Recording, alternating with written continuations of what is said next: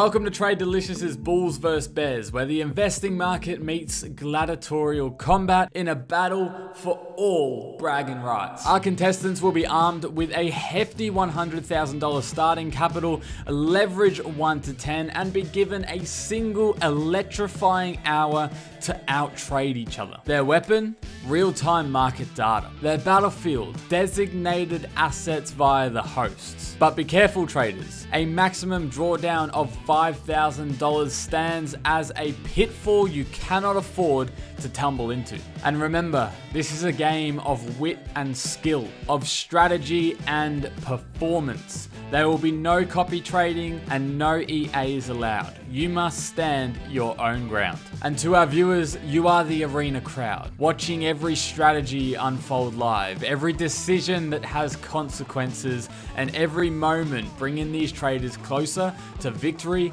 or defeat.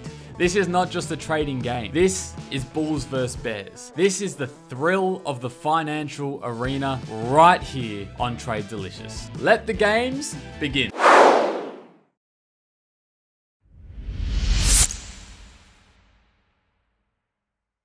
Hello everyone, welcome back to another episode of Bulls vs Bears, where we have two very ambitious contenders going to go head to head for 60 minutes in the trading arena. Of course, my name is Jordan. I am with Alex from the Fivers, and we're also joined once again by Victor, and a very warm welcome to first time Afshan, who has agreed to take on this challenge, which is not easy, and boy, are we looking forward to it. How are we feeling about it, gentlemen? Yeah, good. Oh, good. Just a little bit nervous. It's really a little fun. bit nervous. I think that's fine. Victor felt the same last week, and then he ended up with 2% profit in an hour. So it's all right to be a little bit nervous, you know. Victor, how's it feel to be back? I love it. Let's go. I'm ready. I'm excited. I'm nervous as well. So Victor, yeah, I like it. I think it's not your first time. Not last time. First time. No, he won last time out. You are experienced then. Then I should be afraid of you. Everyone loves an underdog story, right? We love the underdog story, but Victor's a good trader, so do your best. Don't look at his P&L. Let's get straight into look at your own. Let's not waste any more time, guys. 60 seconds begins now. You are free to trade as you will. I'm going to go straight over to having a look at the Victor here, because I'm intrigued to know whether he's going to be patient or whether he's going to pull the trigger off the bat. And being back a second time, we know it's a little bit different. How are you thinking, Victor? I have no idea. I don't have any setups yet. I will be maybe not as aggressive as last time. Interesting. But depending on Ashwan, and I wish you all the best, Ashwan. Yeah, same from my side. We'll see. I like a bit of competition, so we'll see how it goes. But I'm ready. I don't know. I would never have picked that you like a bit of a competition there, Victor. Would never have guessed. I think really. I'm surprised you're not looking at euro dollar though, to be fair, Victor, because you're normally a euro dollar trader, aren't you? You trade euro dollar all the time. You're not looking at anything on that? I am, but actually I'm not looking at that terminal. So that terminal is just something that I had open previously. So it has nothing to do with my current setup I'm looking at. Interesting. And what about you, Afshan? How are you feeling? Are you looking at pulling an order? Look at this. No, I'm just looking because I have not gone through the desktop version of MT5. I have traded through mobile. That's why. So you normally trade through mobile? Yeah. That's why I'm just looking all the stuff. Mobile trader. How things work. Yeah, wow. I've never traded through mobile. Maybe I'm missing something. Is it My the first trade was on mobile? I think it's convenient to trade through mobile because you can see all the things, trading you chart and all that when you are not at home. It's a shame I'm always in the office. I don't leave my office. I probably just stay in front of the computer. I get it. I get it. When I started trading remotely, though, I went out and bought extra monitors for my laptop. So I don't reckon I'd be able to perform. Yeah, I don't reckon I'd be able to trade off of a phone. I commend it. Did you get sold on that Instagram ad where it's got one laptop there and it flicks out into like 2 and 3 screens? I did get sold on that? No, unfortunately not. Unfortunately, no. It's just an extra display monitor.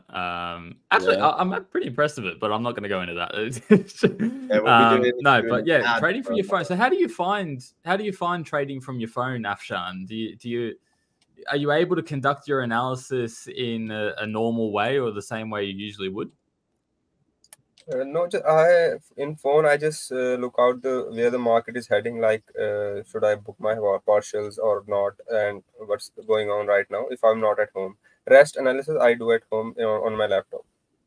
Right. Okay. So you just really execute on your phone, and then obviously analysis. I just execute. Like, for example, if I have to take profit 1 or 2, like if I have to trail my stop loss, all that stuff I just do on phone. Yeah.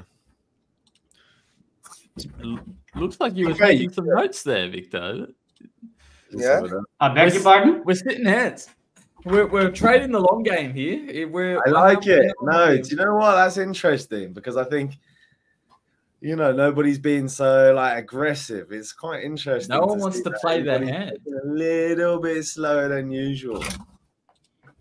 Yeah, a little bit different to what we're used to. No one wants to show their hand first off. It's kind of like, okay, I can see Victor's in the zone, right? He's concentrating, but he's playing poker over here. Well, Afshan, I think correct me if I'm wrong. I don't know if you can hear me right now, but I'm assuming you're just having a look, waiting for an opportunity.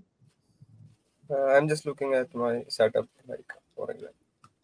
Nice. Sticking to his plan. That's what I love to hear, and traders sticking to their plan. And so how's your day been? How's my day been?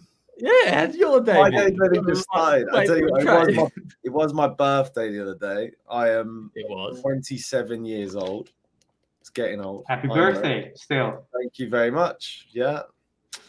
So that was good. That was good fun. I'm also trading euro dollar long at the moment, so we'll see what happens with that. And that is it. What about yours, Jordan? How's everything been with you? It's been beautiful. It's been beautiful. Who wouldn't love being a part of Trade Delicious, hey? Actually, no. Funny enough, yesterday, and I'll quickly just jump in and show you this just while we wait for these guys to pull a position. Yesterday, I had a horrid position on the live trading room. Have a look at this. Have a look at that. Ooh. Oh, mate. Yeah. Yeah, that sucks. I was so patient, waited, and wasn't meant to be. So that's what I experienced yesterday. That is typical, actually. It is typical. Pretty standard. Yeah. Oh. And that was in the live trading room. When's your live trading room for Trade Delicious?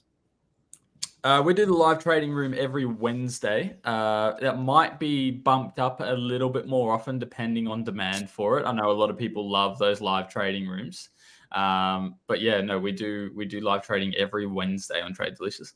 Asian session? No, a London session. Yeah. I know. Man. Let me jump in. I want to jump in. I'll watch you trade, and we can just have a chit chat while you're trading. You're in next week. Oh yeah. Yeah, no, that's it. Yeah, okay. Didn't even check my diary, but yeah, I'm fine. Done. We've made it happen. No, happy days. Yeah, no, it's a bit different to what I'm used to trading in the Asian session, but trading in the London session, a bit more volatility in there. But the setups, they tend to trade pretty much the same, and you get some whipsaw movements in the London session, which I like to fade. So, and Ruben and I, we look for the exact same setups. We do it in a different way. But when for example, I looked at Aussie dollar, Japanese yen last Wednesday with Ruben. Yeah. And I just literally said the chart and he looked at it and went, oh, yes, he ended up executing a position on it. Like, we look for the exact same thing. So if he finds opportunity in London, I'm sure I will.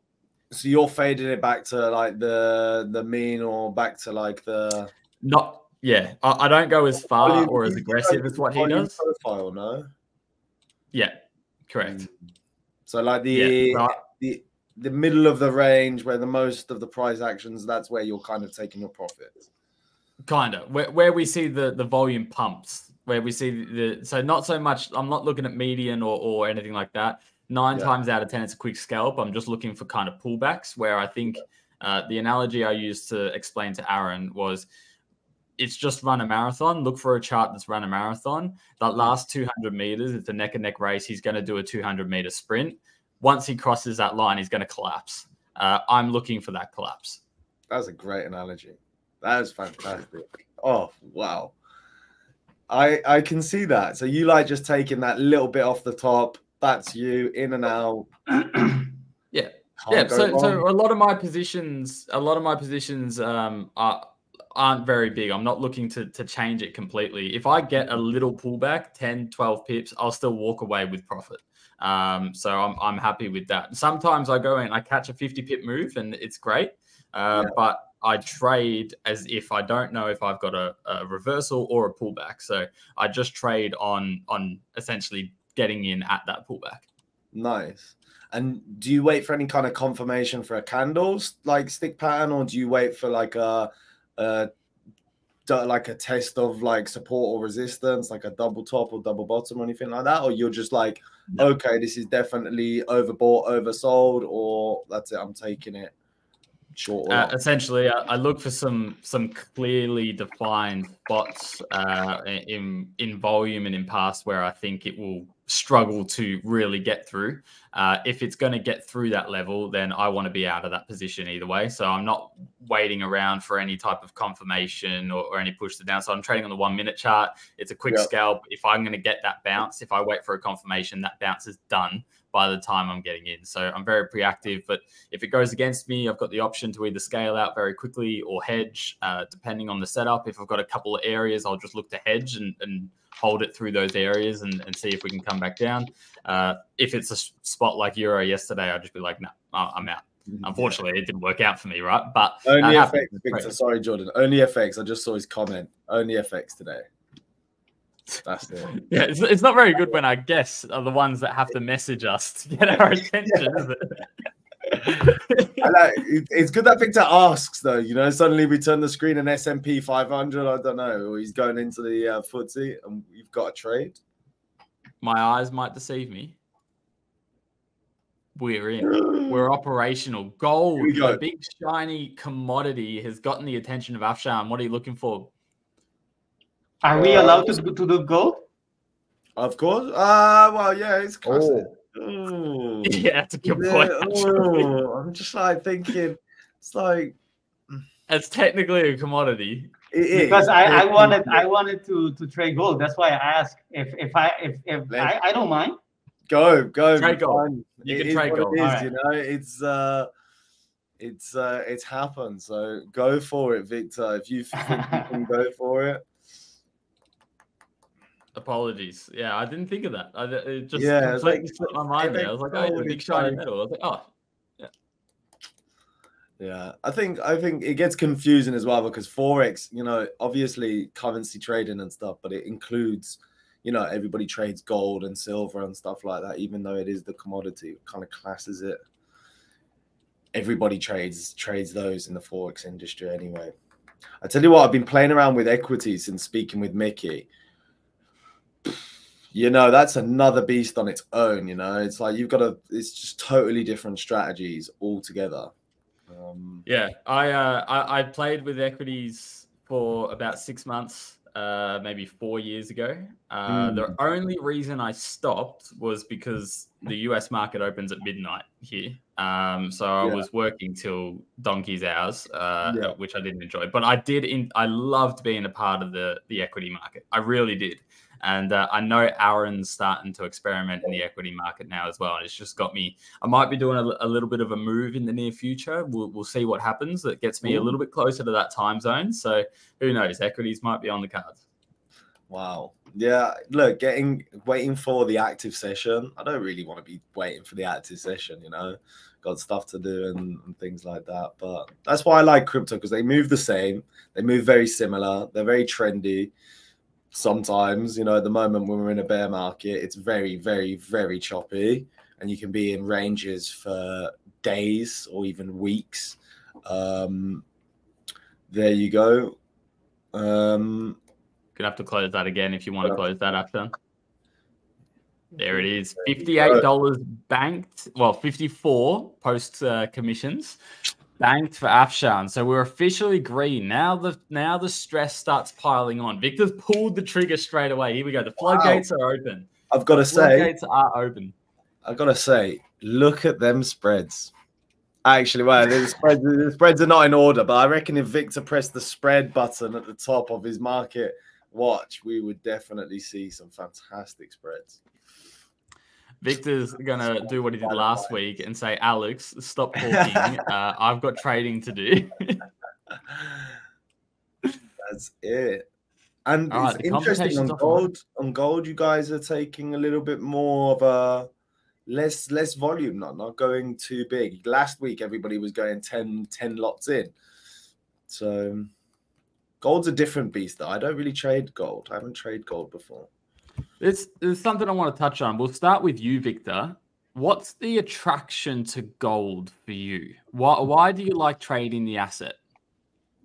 Well, I don't have any preference on gold, to be honest. I just trade whichever pair shows my setup. Nice. So I might as well trade the pound dollar, the CAD Swiss, CAD yen, just as well as I trade gold. In brief, what would you say if, like, to a total newbie, and to say it in the most simplest way, in brief, how do you trade? That's a good question. If I would say it in a few sentences, it is, I'm looking for a reversal pattern. Mm-hmm. And I try to get in at the best risk-reward ratio. Before it reverse. So as soon as you start seeing a price reverse, then you're taking the trade to... No, I wait for a specific pattern. Yep. And as it triggers, then I go in. But the pattern and my strategy already is telling me that I'm either going to be right away or I'm going to be wrong. And I'm usually a lot wrong. Yeah. But those times that I'm right, it makes up for the rest. But you have quite small stop losses normally, because we spoke about it in the last episode. Is you have quite a tight stop, but that's why when you get those big winners, you make up for everything. That is correct. Got you.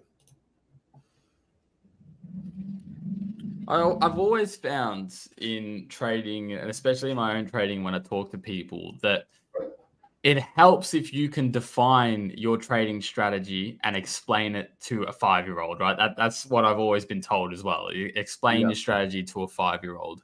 I think it's so paramount. I struggled with it early on. I was like, how can I explain every single thing that I was doing to a 5-year-old? And then as you go on, you realize, oh, it's not that complex. Are you able, Alex, even if it's in your crypto, are you able to explain what you do to a 5-year-old? When I say price continuation, I hope the 5-year-old has got that. No, so I look at price. I look at something, an asset that is going up or down, specifically in intraday trend.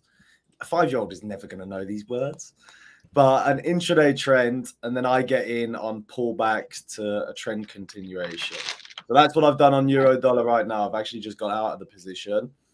Obviously, yesterday it pushed up, it's pulled back, and then I've just got in on that little pullback with the help of a fib and just taking it up to the last swing high.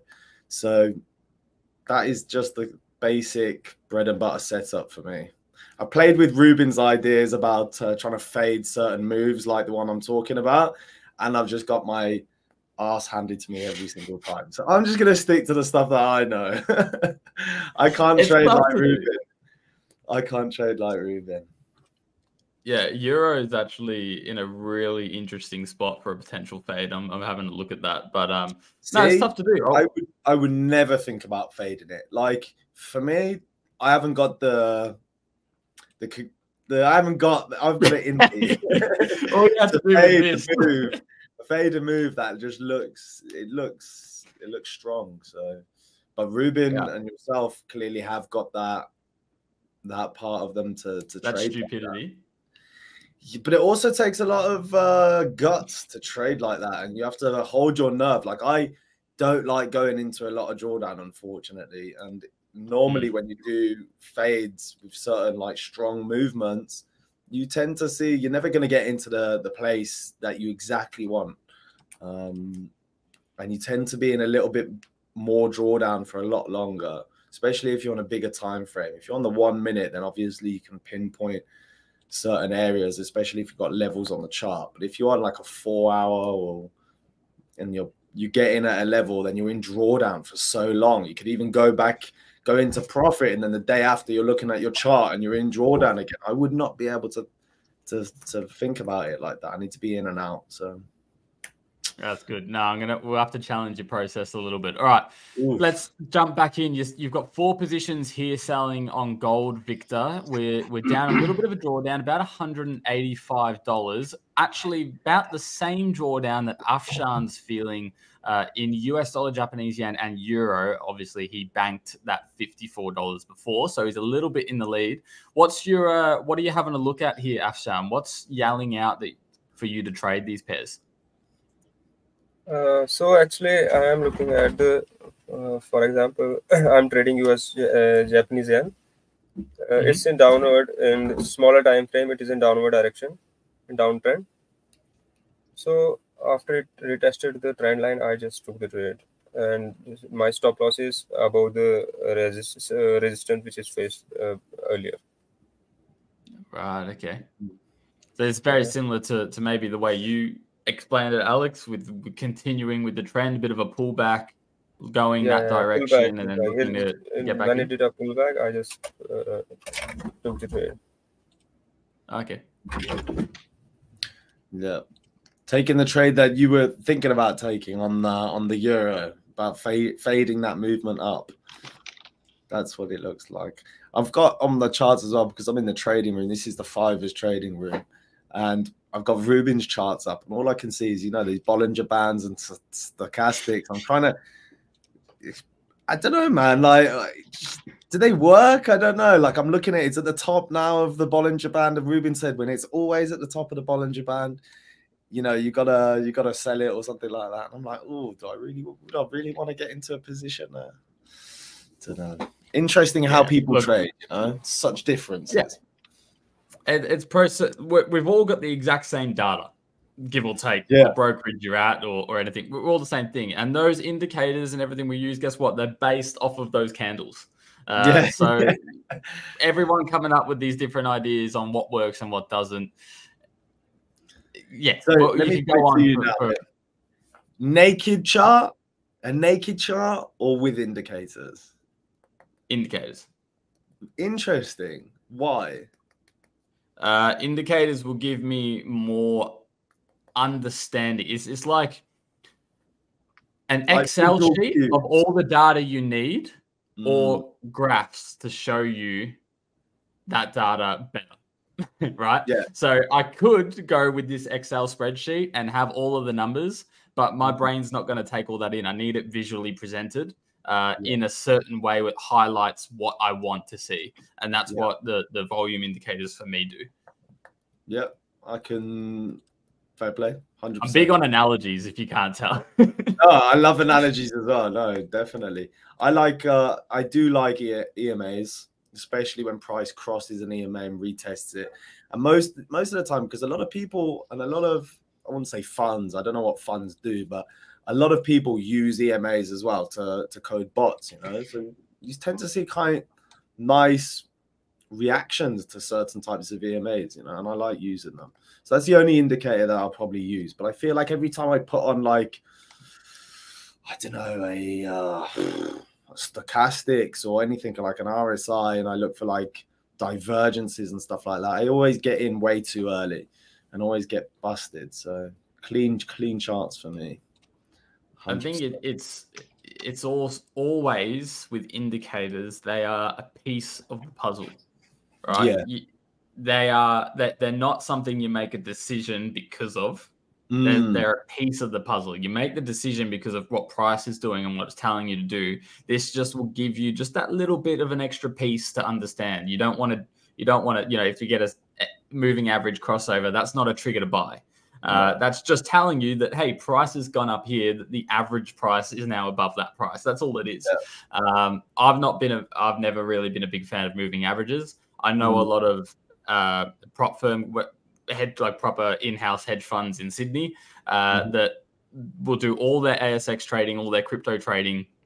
Actually, I'll have to introduce you to one, Anthony, who left his hedge fund desk up at Prop.X and went to launch a new crypto project, which is doing really well for himself. I'll have to. Wow. Crypto project is an exchange or an actual project, like a token?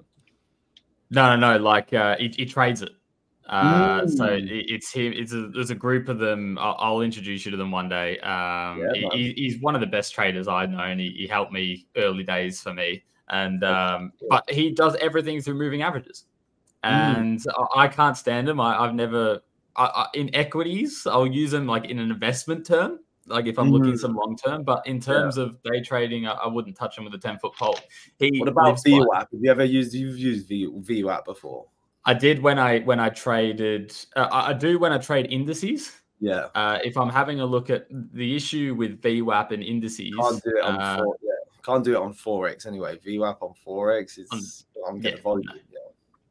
Yeah. So I do it with indices and only obviously in when it's actually open, not the future. Because if you're looking at the futures, I mean, by the time the US indice is open, it's been trading since 9 a.m. my time.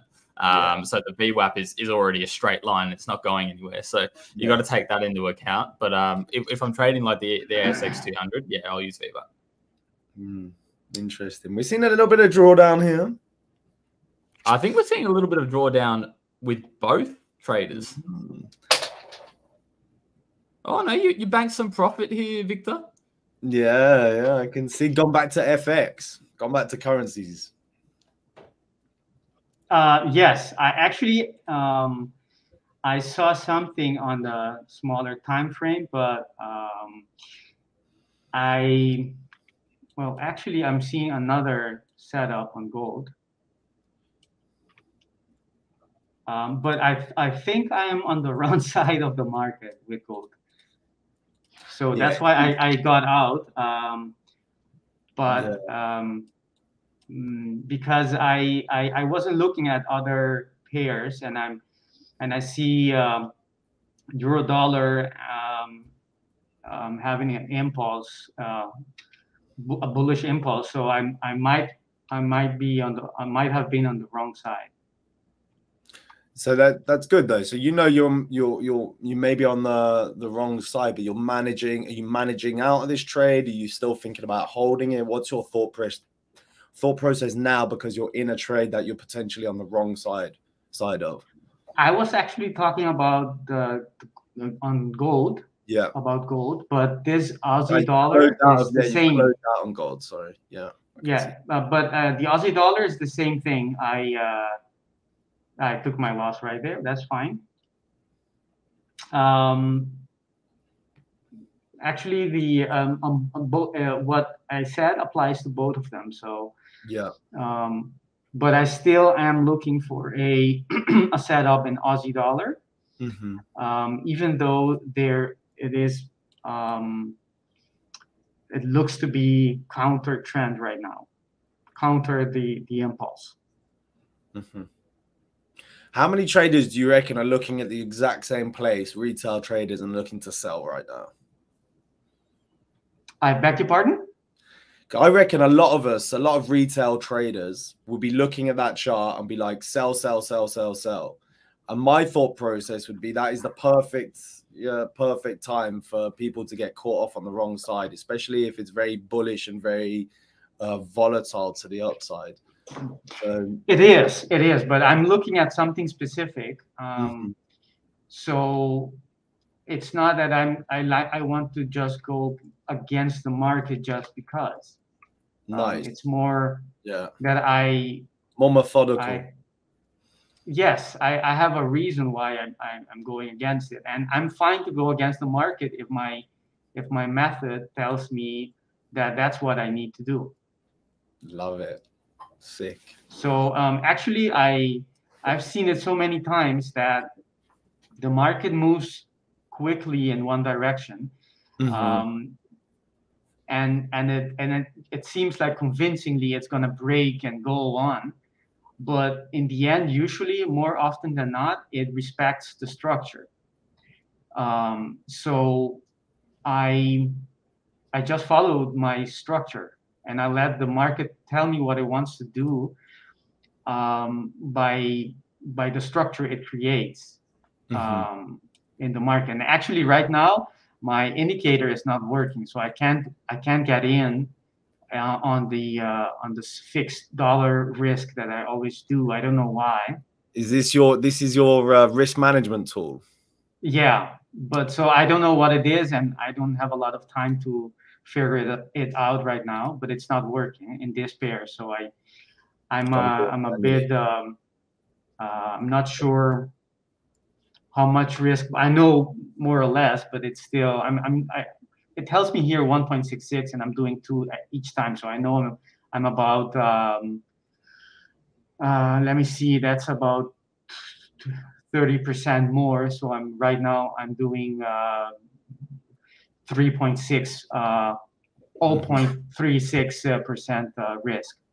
I can calculate it, but that's not how I usually do it. I don't like to be distracted with those metrics while I'm trying to read the structure. Yeah. No, definitely. And you like to see if price is going into a level, do you like to see it going into a level fast, or do you like to see it drift into a level? Because I personally prefer to see price go into a level really fast if I'm looking to fade it, or if I'm looking to take the continuation. Let's say if it's pulling back into a fib level or a certain level and it's doing that really fast, then I'm more happy to go into it than if it drifts in and slowly starts hitting that level. If it slowly starts hitting that level, for me, I'm like, maybe I've got to think a little bit twice before I jump in with full clip. But what about for you when you're looking at price? Actually, there is something to say about the speed, of course. The structures I look at, they tend to fail when there's a lot of impulse against it.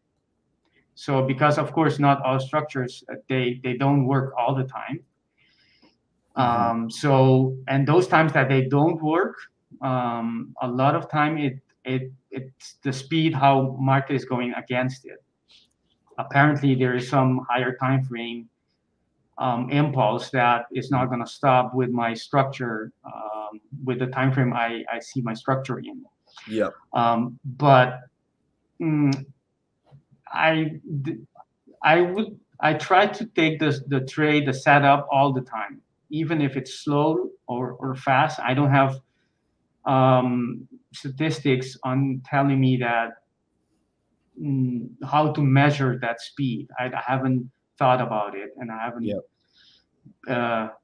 come up with a way to identify the speed objectively and then do some backtesting to see what is my cutoff value and stuff like that. So I don't do it, but I'm sure there might be some edge there as well.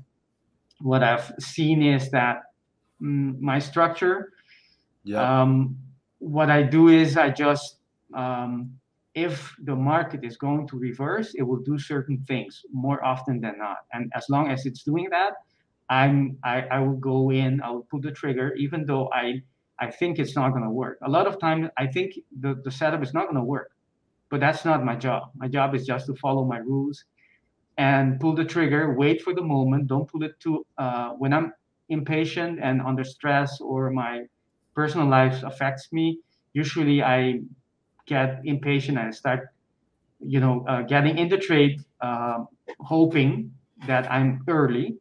but not waiting for the actual criteria to enter. And usually that means that I'm trading something that is not my method, and that's not my job. So my only job is to follow my rules, and whatever happens will happen. Profit or loss is not the goal. The goal is the process. When you see yourself breaking your rules, or you see yourself not doing what you're supposed to doing, what do you do? Because I know a lot of people, a lot of traders that will keep trading. What do you do to get yourself out of that pattern, or what do you do to stop yourself, to get back on track? I'm still struggling with that, to be honest, and I don't think I have overcome it, or that I'm immune for it. So what I do is I try to start with the right foot from the beginning of the day, and I say I will not allow myself to go to trade without outside my rules. And once I do it, I start right, I tend to maintain that easily. And once I drift away, it's very difficult for me to get in, because I get aggressive, and not physically. I mean, you hope not. I think they just get a little bit aggressive when they start going on, to be honest. You get emotional, you get into revenge trading, and then you start, taking trades just because it offers you an insane risk reward. But it's not really the trade you're supposed to take. Yeah. And I don't have a good way to do it. One of the ways I try to do it is I plan my entries in advance, and I know per setup how many bullets I have, and I keep track of those bullets. But that is dependent on me adhering to my own rules, and that usually doesn't work when you're emotional. So what a good friend of mine recommended me is to have your capital be your ultimate stop loss. So I have, let's say, 20 bullets of capital in my account, and that automatically stops me, because you run out of capital. And you can do that with a prop firm account, but I don't trade the accounts directly, so I can do it still. So I trade from a main account, and I can control the balance on my main account. So I can put in 20 bullets from my main account, and those are all the shots I have. That's one idea that I've been playing with. I tell people, and this is the way that whenever I've ever done a challenge here at the Fivers or ever trading, I would take the drawdown that I've got, the maximum drawdown. This is what I tell everybody. Take that and divide it into 10. That gives you 10 bullets, exactly the way that you're saying, 10 bullets to trade with, to make sure that you're obviously not over risking on any particular setup. And I would use 1 to 2 bullets for this example in a trade. And that's how I would do it. And I would tell people in the prop industry, especially if they're trading an evaluation, divide it into 10. Each one of those is your maximum risk per trade, and then see where you get, because it's a good way of doing it. I like that way. I agree. What I do is, sorry, carry on, Victor. What I do is the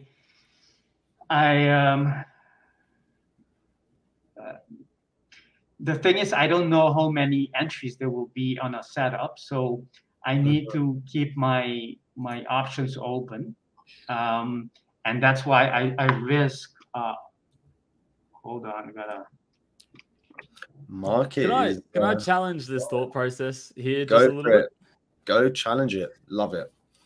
I don't like it. That's a challenge. That's not really a challenge. That's just saying you don't like it. Give me the reason. That's an opinion. I'm gonna explain why I don't like it. Right? In go. theory, it makes sense. It makes sense. But who's to say how the next 10 trades is going to play out? All right. We've got no idea. No one's got any. Anytime you press buy or sell, you have no idea whether it's going to go up, sideways, down, out of the mood. No one knows, right? It doesn't matter how good of an edge you have. It doesn't matter how good of a trader you are. No one knows which way that market's going to go. And then when you limit yourself to that way of thinking, I think it can add a little bit of pressure. What I prefer to do, and this is what I talk to people, and this is open for rebuttal, right? If you don't like this back, I ask you come back to me. All of your drawdown statistics need to be confirmed prior to going through one of these challenges, in my opinion. Okay. So the way that you analyze your risk is based off of your performance. If your performance over the past year, let's say, or maybe 6 months, however long you traded, maybe it's back testing. I prefer forward testing, but if your performance says that you are prone to 15% drawdowns, or maybe you are prone, or the longest ever losing streak you've had is 16, 17 trades, then you base your risk of that 5, 6, 10%, whatever you have at the firm, you base that off of the statistics in which you've brought. So rather than having 10 bullets all the same, personally, I enter positions at different values. So depending on my confidence in the setup will determine how much risk I'm putting on. So my trades aren't just kind of like 1 bullet, 2 bullet, 3 bullet. It's a bit messed, but I think everyone should be more statistical in the way that they've got data. If they don't have data, get data, right? No one else is going to do it for you. Get the data, and that data will tell you exactly how much you should be risking so you don't lose that account. I just wanted to challenge that a little bit because that's how I feel and that's how I do it. No, that's... Actually, I can agree with that 100% as well. I can agree with that 100% as well. The majority of people, and let me say this, maybe a pinch from what, majority of people, unfortunately, don't have statistics. They don't have journals. And the majority of people that come into the prop firm, I can confirm that I've been on so many calls with them, and also you, Jordan. How many of them do have journals, and how many people do have statistics that they can say, I've had a year worth of trading. I can tell you this is my expectancy, or this is my drawdown per trade. So the way when I give somebody like that who hasn't got any kind of statistics or anything like that, they are trying, let's say for the boot camp, the bullets or breaking it down into 10 is a safer way for them to go about their risk management when they haven't got a foundation of risk management, to then, going into a trade, 2 lots with, I don't know, 20 pip stop loss on account that has 5% drawdown, something like that. So I agree. And I understand that from a beginner point of view. But if anyone come to me and said, well, I don't know what that is, I would tell them to go get it. Right? Because look, there's a million different ways we can play this angle. I think statistics are the most important, 100%. And to know whether or not you're good enough to pass said challenge, or whether or not you should be, practicing, or whether you should already be a $4 million trader. Your trading is going to tell you exactly that. And I think people should base their decisions off of that. But Victor, you wanted to challenge me? No, I don't want to. Actually, I agree completely. The number of bullets, and actually, I will say this in another way. Your backtesting or your stats on your performance should define your risk settings. So your lot size and your entry risk per entry. But what Alex was saying is, how do you stop yourself from revenge trading and going on tilt? And the bullet is a tool to the way to do it with bullets, number of bullets, is a way to stop yourself, because it's very easy to say, okay, I had 10 or I had 20 shots and they didn't work. And it's like a handbrake method, but it should not be the basis of your method. Your method should already have told you how many loses you have in a row, what's your drawdown, and your risk setting should be based on that, nothing else. So I agree completely with you. Yeah, it's like differentiating what is a technique and what is, you know, like techniques and edge and things like that. You got to determine what they are, because obviously people have strategies, which is a full trading plan with edge, with everything, and then they have within that little techniques that help them, you know. So it's very different ways of looking at it. Everybody has their own little techniques and things to help. We've been perfectly distracted. There is 15 minutes left of trading. Wow, there's 15 minutes. We've gone through the whole 40 minutes already.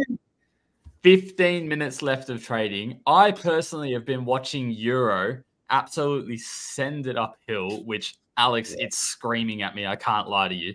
This is screaming at me. We've got the ECB financing rate in a couple of hours. Like, oof. I think this is going to ask for a fade. But let's check in with what our traders are doing. Has anyone caught this Euro move? Where are we trading? How are we looking at it? Let's have a look over at Afshan. Afshan, how are you feeling so far? I'm just saying that Euro is like it flew away very fast. It didn't respect my strategy at all. Flying away. It's been sending. It is flying away. It has been sent, which surprises me coming up to the main three financing rate. Dollar index is going down and down. That's why the euro and USD is flying away. Yeah, a lot of dollar movement coming through. Victor, how are you doing? Not good at all. The conversation was such a difference from last week. It's interesting. Oh, he's gonna blame the conversation. Come on. No.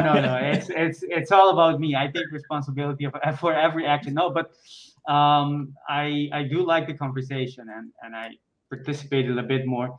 And actually, my indicator, my risk tool is not working at all. So that is a bummer, but that's okay. Yeah, what can I say? How do I feel? I feel great. I think these, as well as being a competition, the whole idea for this as well is to bring traders together. So you talk about trading, you know, it's really important as well, because there's so much fluff, so much other stuff, and having traders, some that are in different levels, experiences, different ways, different kind of exposure. It gives a different kind of exposure to a person. Exactly. It's a different type of way of looking at different types of people, the way they trade, and it is very trading is a kind of walk alone journey. You have to walk alone. No one is going to understand what are you doing. Everyone consider it as a gambling and all that stuff. They're saying, what are you doing with your life? Go get a job. Don't do all these things. So person get demotivated after that. But after these attending these things, we get a little bit motivated and all that stuff. Yeah, exactly. And that's one of the reasons we're building Trade Delicious here as well. I went the retail route, right? I went the lonely, everyone else is like, what on earth are you doing? And then I look back and I go, honestly, I don't know. But it's all about kind of learning and growing as a group and having a bit of a laugh about it as well. And that's why we bought Trade Delicious, so we can do that. Yeah, retail traders, no retail traders. You know, that's it's a lonely thing. Retail trading, at least when you go into a firm, you've got a desk with people on it, people always having a joke, and people, it's a working environment. When you're retail trading and people around you don't know what it's like to be a retail trader or don't know what trading is, then they obviously have different kind of assumptions that aren't exactly true. And that's why I think a community like Trade Delicious, like a community we have at the Fivers, where you're in a place where people understand the journey you're going through or understand the pressures you come, where you're in profits and it's a high pressured environment, or if you're in drawdown, and it's very good to have that community around you. Here we go. Here we go. Money talks time, isn't it? This is coming down to neck and neck. We're going in to the final 12 minutes here. And this is where it all matters. It's all about outperforming the other trader. If you're both in drawdowns, it looks like you both are. It's all about who loses less money, essentially, to proceed to that next round. Alex, who's your money on? I can't say. You know what? I'm not going to say anymore because it is always so close and it's so interesting. It literally can happen. It can change all in like this a minute. I remember Saul in our first episode. He was in a great position. Soon as we stopped the stream, you know, he actually lost. But as soon as he stopped the stream, it went in his favor, and he would have won. He would have. I think, you can emphasize as soon as we stop. Like literally, we said stop trading. About a minute later, it dumped. Yeah. So yeah. It is one of those things. But one thing I want to ask you, Jordan, is if a trader hasn't got those statistics, he's new to trading, does he forward test on a demo account? Does he put $100 in a live account and risk $1 per trade? Like, what does he do? How does he get those statistics? And you know, does he have to how does he get those statistics? What's his plan? Does he do a prompt firm? Does he what? It's a good question. And I've always struggled with brand new beginners. When I have someone be like, oh, what's this you do? Like I find it so difficult to really develop a roadmap because they still need to learn whether or not this is right for them. And they still need to go through the ups and downs in which we all did as traders, in my opinion. So it's always tough. Now, when I was starting trading, I didn't know what a prop firm was. I didn't know about all the different options that you could go through. And so I went straight onto a demo account, played around, and then went real, but it was through random brokers. Building statistics is something you need to do once you're consistent.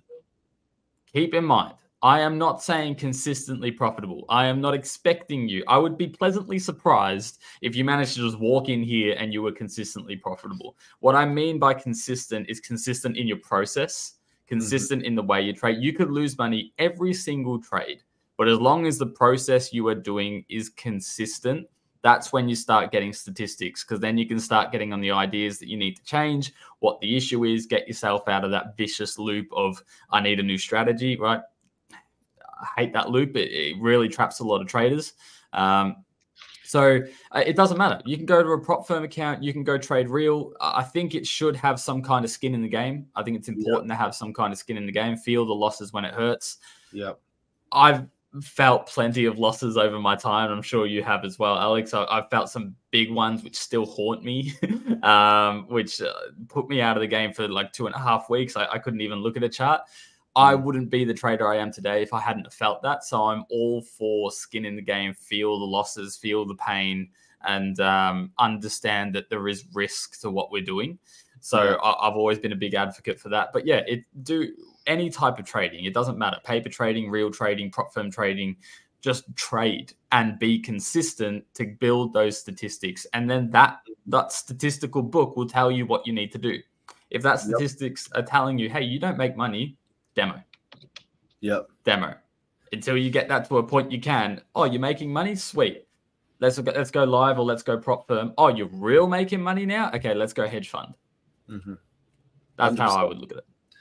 I like the way you look at it. Exactly. And I look at trading a little bit like a sport as well. So if like a competition sport, when you're training for a competition, you're doing certain drills specifically for that competition. It's like your strategy. You're drilling. You're seeing what you're not doing correctly, and you change it up. You change the technique a little bit, and then you carry on drilling that. And then obviously your coach is watching you at the side, which is a little bit like your journal, and he's giving you the advice of what you can do from the side. And that eventually gets you, when you're at the competition and you feel like you're ready now to take on the competition, that's when you shine. And that's the way I look at trading as well. And same thing. If you feel you need a coach or a coach is going to help you, get a coach. Just vet the coach. Don't get a coach because he drives a Ferrari, right? I think so many people just jump straight into that. Vet the coach or have an understanding on who you're going to invest your time in, and vice versa. They're going to invest the time in you. I think that's also very important. And they don't even have to be a profitable trader to be a coach. Coaching and trading are two very different things. As long as they understand what's going on there, they can still help you. Even if it's someone you're trading with and you can do a buddy system type thing and hold each other accountable, it helps a lot. Yep. When I said coach, I was meaning your journal. Okay. Yeah, I know. But I'm also saying, having someone like I've always found, if a traders come to me and they have the statistics in which I want to see, I can point out something that they wouldn't have even looked at that would relate to something in their P&L or their actions. I'll be like, hang on, every time you've said this is what's resulted. Why? And then they'll be like, oh, wow. And same for me. It's tough to do to give everyone open yourself up like that. But I've done it with actually some real top trading coaches, and they've just sat there, looked at me, and gone, Jordan, are your eyes open? Like, this is the most obvious thing. And I'll be like, oh, duh. Sometimes an extra person can help you do that. Anyway, I've noticed while we're chatting here, Alex, lot size have picked up. Victor's pulling 20 lot and 10 lot positions in the market, trying to get out of this drawdown. Oof, it's on the line now. He's in a good position. I like this position. This is a position that I would probably take as well. This is what I would be looking at. Is it going to be complete in 6 minutes? Look, if it gets to his first take profit, yeah. Afshan still trading on the one lot. We got 6 minutes left here, Afshan. Does he send it all? Actually, I was about to take the 10 lots, but mistakenly I took one. Okay. I've actually done the opposite before. I've tried to take one lot and opened up 10 lots before.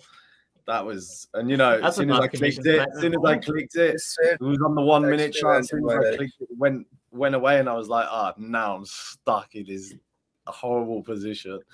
Luckily, it came back. So what do we look? How close is this? We're looking at about 99 flat, and you're about 99.2. This is close. This is real close again. This is coming down to the wire. Congratulations, Victor. You are up.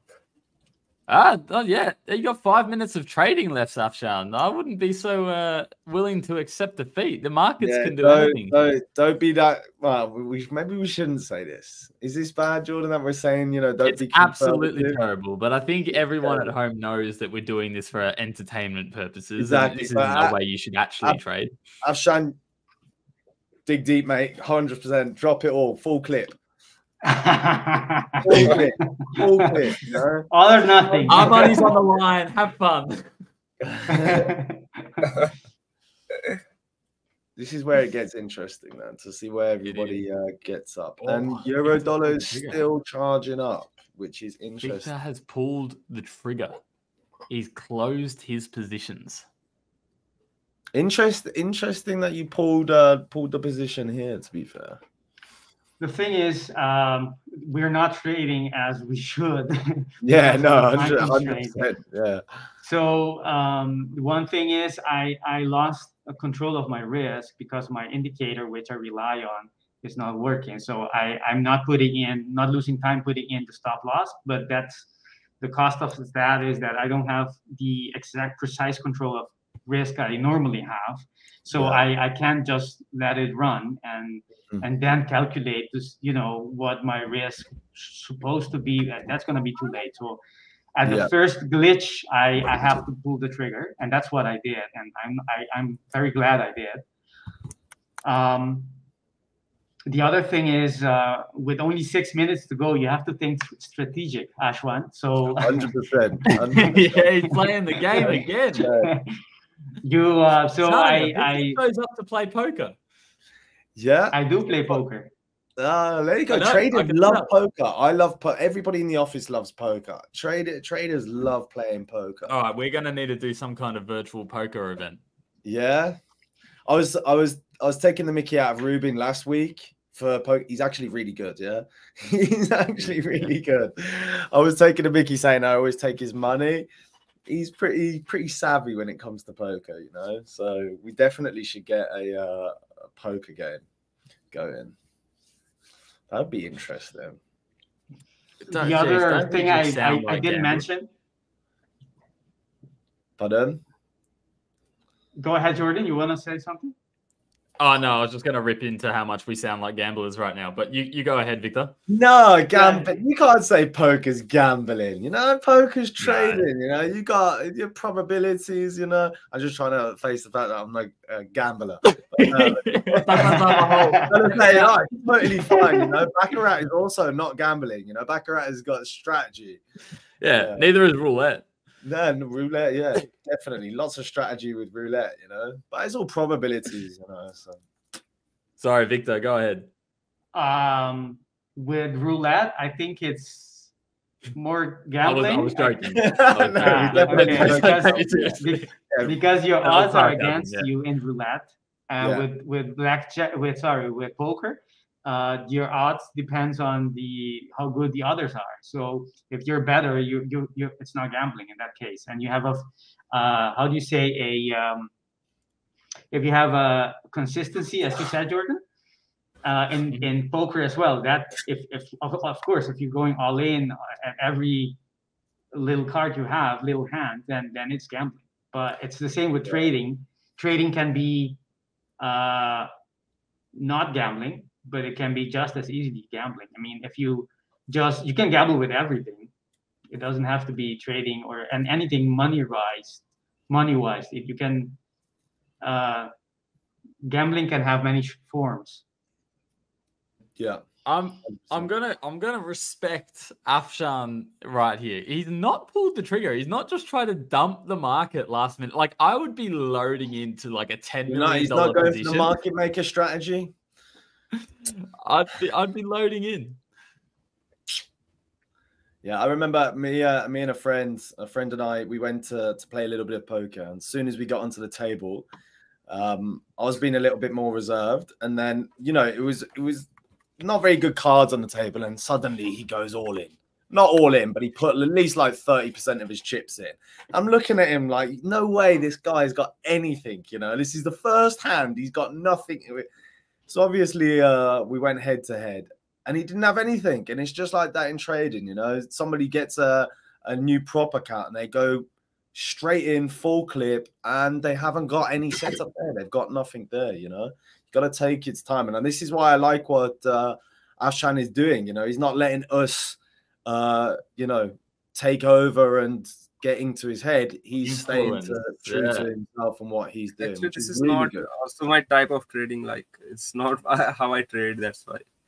Yeah, I respect you for giving it a go. While Alex was talking there, I was going to do a countdown, but no one's got any open positions. So I just had a little ring in my ear to say that the 60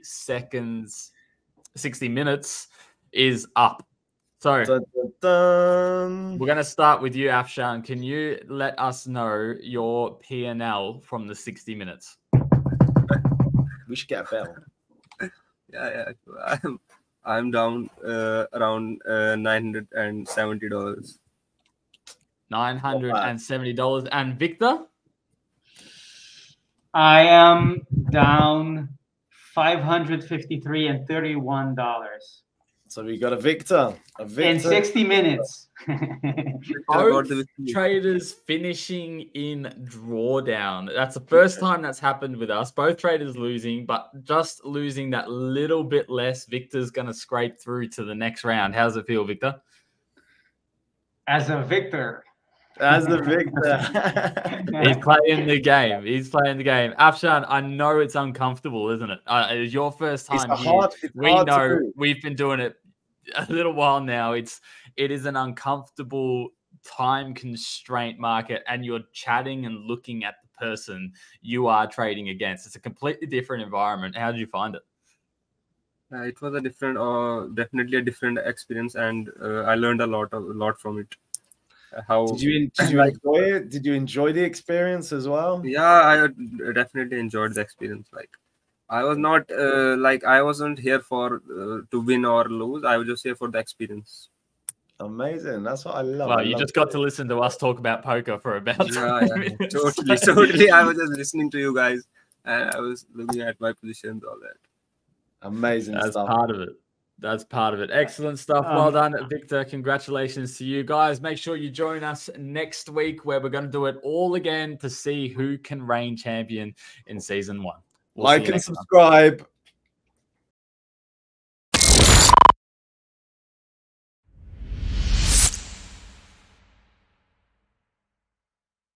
Hey guys, Jordan here. Just wanted to send you a personal little thank you for sticking around and watching us here at Trade Delicious. If you did enjoy the content, consider subscribing. Everything we do here is completely free. And of course, we have some other video suggestions here which you might love. We will see you in the next video.